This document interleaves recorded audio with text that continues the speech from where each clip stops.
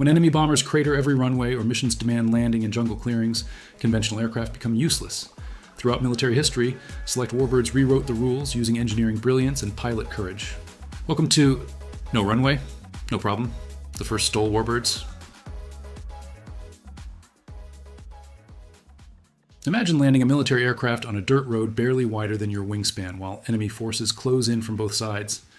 This wasn't science fiction during Cold War tactical operations, but daily reality for pilots flying one of Italy's most secretive liaison aircraft. The SIAI-Marchetti SM.1019 takes the tactical liaison anywhere philosophy to extremes never imagined in conventional military aviation. The airframe inherits bird dog concepts but replaces piston power with Allison 250 turbine, gaining instantaneous power response, smoothness, and reliability for aggressive approach profiles onto dirt strips, gravel surfaces, and improvised roadways. In short, takeoff and landing operations, continuous power availability and fine torque control allow pilots to hold weight suspended in air during short finals while adjusting touchdown points with surgical precision. The high wing configuration employs full-span flaps with generous deflection angles and substantial wingspan to lower reference velocity, while maintaining aileron authority at speeds that would stall conventional aircraft. Tall, wide stance landing gear with long travel shock absorption accepts firm touchdowns and surface irregularities without transmitting destructive peak loads through wing spars. The large diameter propeller with effective beta range transforms into potent aerodynamic brake immediately after touchdown, shortening ground roll without abusing wheel brakes that would fail under sustained high energy stops requiring maintenance intervention. In operational environments, the 1019 enters clearings, pastures, and secondary roads where helicopters would prove expensive and time-consuming alternatives for forward air control, light search and rescue, or fire coordination missions. The tandem cockpit configuration provides exemplary visibility for observer duties while keeping empty weight minimal for maximum short field performance. Maintenance priorities focus on landing gear integrity, high flotation tire condition, and blade state in foreign object damage environments that destroy propellers and turbine intakes with equal enthusiasm. Low empty weight and contained wing loading enable takeoffs in 500 to 650 feet, and landings in even shorter distances with beta range propeller, provided center of gravity and wind remain within approved envelope. But if you thought turbine power solved all short field challenges, prepare to meet the aircraft that wrote the clandestine operations handbook. Picture yourself flying into Nazi-occupied France under cover of darkness with only a handheld flashlight marking your landing zone in a farmer's muddy field. One British aircraft made this suicidal mission routine, rescuing Allied agents from under the Gestapo's nose with a landing performance that defied every rule of conventional aviation. The Westland Lysander stands as the icon of clandestine operations throughout occupied Europe during World War II, dropping agents into moonlit pastures and retrieving them under conditions no conventional aircraft could attempt. Its secret lies in hyperlift aerodynamics featuring automatic leading edge slats delaying flow separation and large area flaps simultaneously, increasing camber and effective wing area, elevating maximum lift coefficient without creating treacherous behavior near stall speeds. The high wing configuration liberates visual field for landings in pastures and clearings at night where the only reference might be a covered lantern and a section of fence barely visible through darkness. The faired landing gear with generous shock absorption tolerates planted touchdowns, reduces structural damage from rough field operations, and maintains directional control on gravel surfaces that would ground lesser aircraft immediately.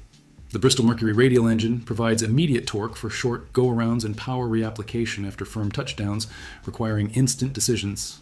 Operational philosophy depended on steep approaches at speeds barely above stall, precise touchdown placement, and minimal roll, using heavy braking and tail-down attitude that modern safety officers would consider borderline suicidal but wartime necessity, demanded without question. For special operations, executive infiltration, and exfiltration missions, the aircraft carried minimal cargo, prioritizing landing and takeoff distance over payload capacity or range considerations. Performance tables were conservative, but the Lysander operated at limits, demanding disciplined pilots who accepted narrow margins to complete missions others considered impossible or suicidal depending on perspective and risk tolerance. Practical result delivered true short field performance below 800 feet, in light configuration with operational reliability, transforming the Lysander into the gold standard for clandestine aviation throughout the war. While the Lysander mastered night operations in occupied territory, post-war developments would bring modern aerodynamics to the short-field battlefield. What happens when German engineers apply cutting-edge supercritical wing technology to bush plane operations? The answer revolutionized regional aviation in places where paved runways exist only in pilot fantasies and government promises. Modern aerodynamics met third world reality in an unlikely marriage that proved skeptics wrong on every continent. The Dornier 228 introduces supercritical T&T wing technology into the short field universe, bridging the gap between wartime expedients and modern computational aerodynamics that revolutionized transport category aircraft performance. The airfoil offers reduced drag during cruise while maintaining elevated lift coefficient in flap-deflected configurations without abrupt behavior approaching stall speeds that kill pilots who become complacent.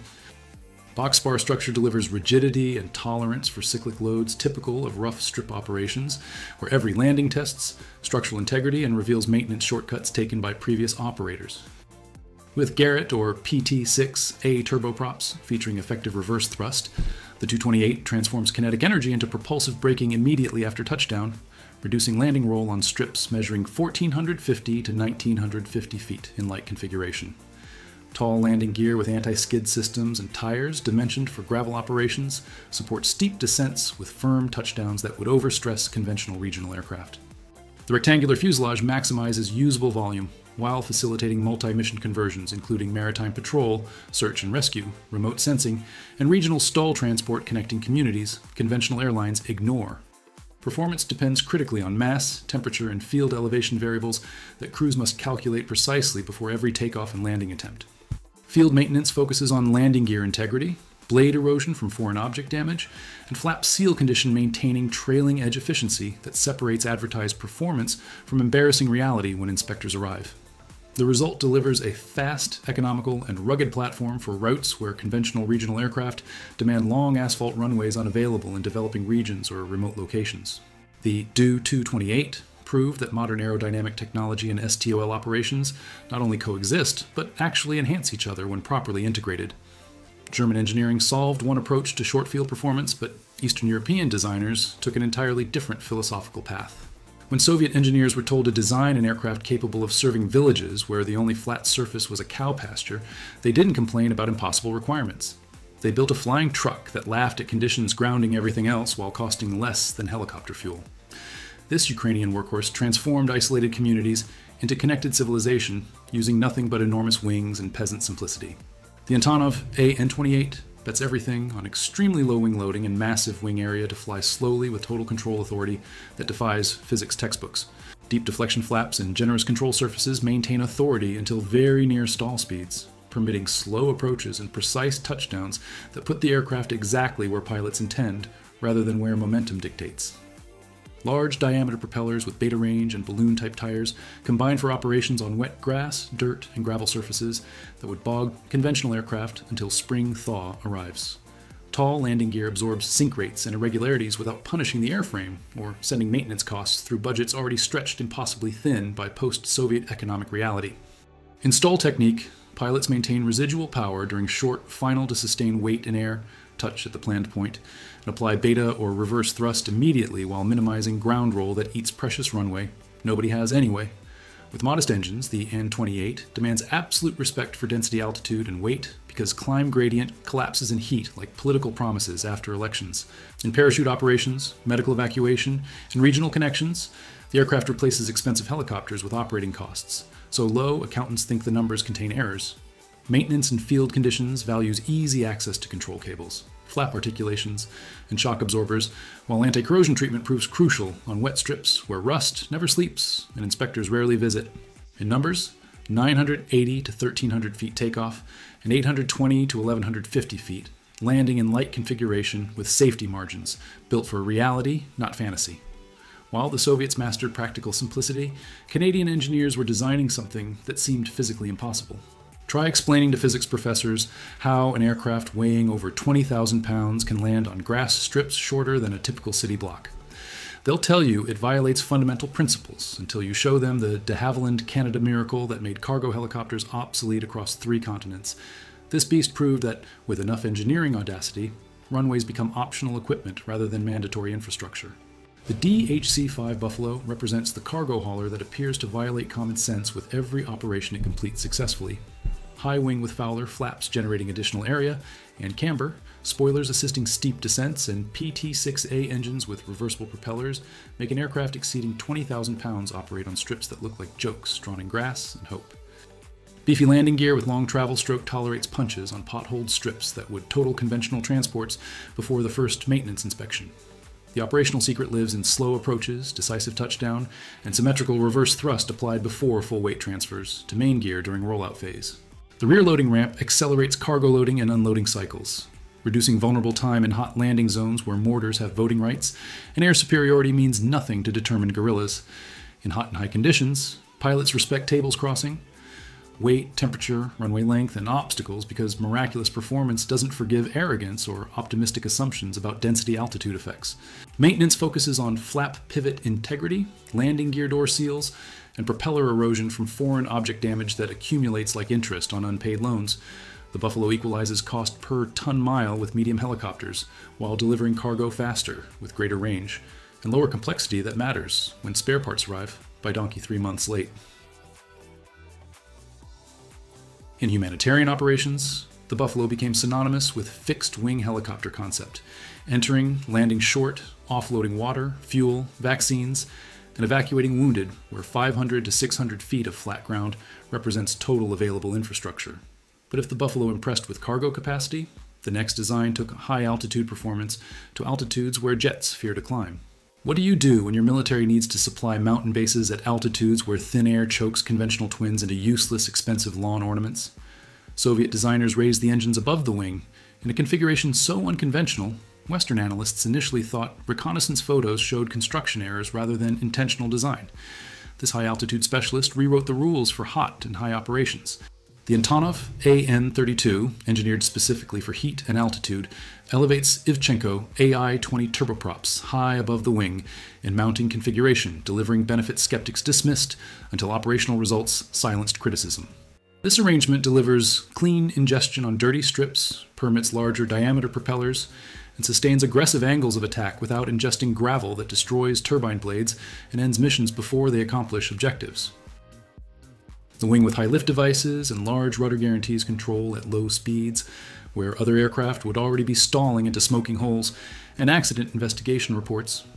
Reinforced landing gear accepts sink rates exceeding those of regional twins, designed for comfortable passenger service on maintained runways. In performance terms, excess power available compensates for density altitude on high plateaus and hot valleys, maintaining climb capability where others would surrender to physics and admit defeat before attempting takeoff. Procedures demand power maintained during approach, touchdown at planned point, and immediate reverse thrust application with careful attention to asymmetry that transforms manageable landings into uncontrollable ground loops. Center of gravity must remain within envelope limits for rotation on short strips, where miscalculation means canceled mission or worse consequences requiring casualty reports. In Himalayas, Andes, and Africa, the An-32 connects locations, ignored by jets, while replacing vulnerable convoys that offer insurgents target practice opportunities they rarely miss. Field maintenance addresses propeller vibration, duct seals and landing gear anchor points that take punishment from operations conventional aircraft would never attempt even with gun to pilot's head. While the Soviets conquered altitude, Australian engineers focused on a different challenge entirely in their unforgiving outback.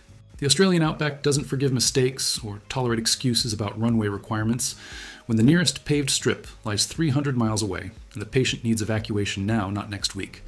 When your flying territory includes more venomous creatures than people and weather that kills the unprepared, you need an aircraft built for function over form and survival over style. This utility workhorse proved that honest engineering beats sophisticated complexity when crocodiles outnumber mechanics. The GAF Nomad, created specifically for Australian outback operations, privileges functional reliability over aesthetic considerations that matter in boardrooms but mean nothing in red dust and scorching heat. The technique remains straightforward, requiring slow approach with residual power, planted touchdown, beta or reverse thrust application, and taxi power to avoid burying the nose in soft terrain. The aircraft accepts multiple mission profiles, from flying doctor service to light cargo transport with contained operating costs and simple maintenance possible outside hangars that don't exist anyway in locations where Nomad operations prove essential. The type's history includes structural service bulletins requiring inspections and reinforcements, reminding operators that rough strip operations extract payment from airframes with interest compounding over time like loans from patient creditors.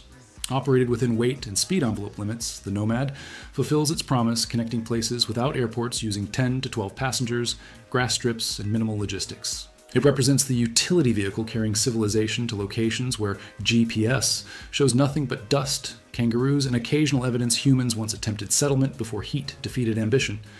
The Nomad proved that simplicity, reliability, and honest capability matter more than performance numbers impressing magazine editors who never flew beyond controlled airspace.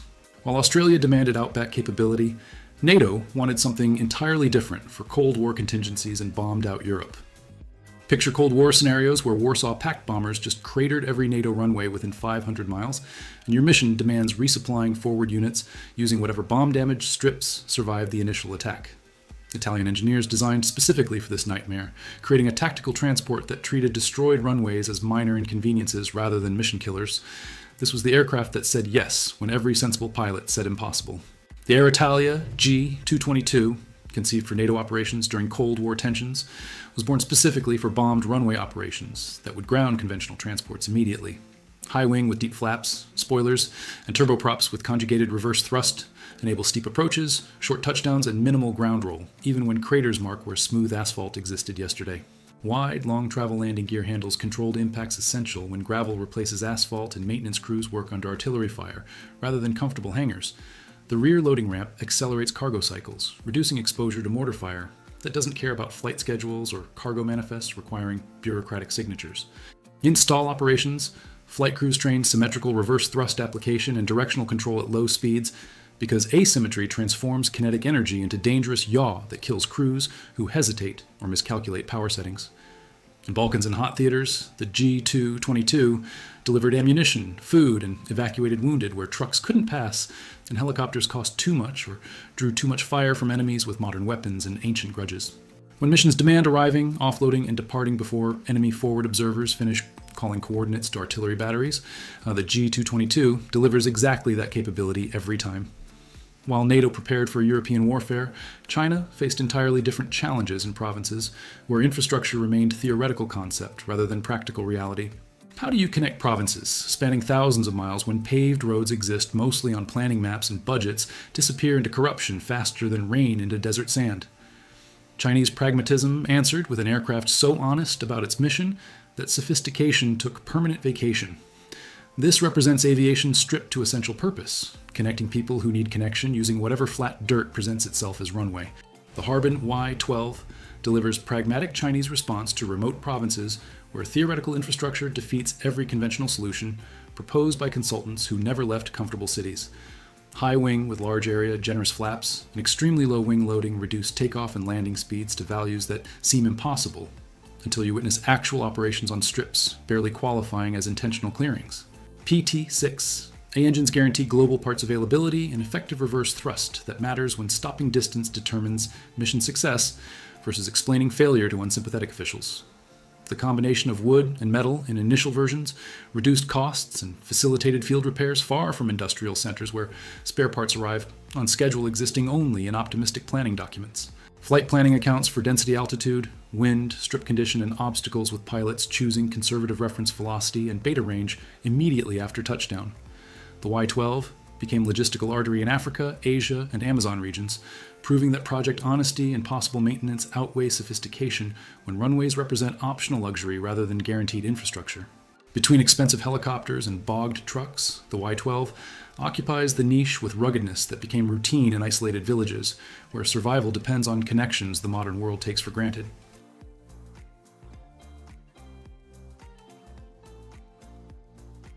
Which Stol capability impressed you most? Drop your thoughts and comments and share knowledge with aviation enthusiasts globally. Did these short field secrets change your understanding of tactical aviation? Smash that like button if you appreciate engineering that defies conventional wisdom. Want exclusive content exploring more military aviation innovations that changed warfare forever? Subscribe now and activate notifications so you never miss investigations revealing what makes legendary. Aircraft truly exceptional. Watch the videos appearing here on screen and stay with us. Bye-bye.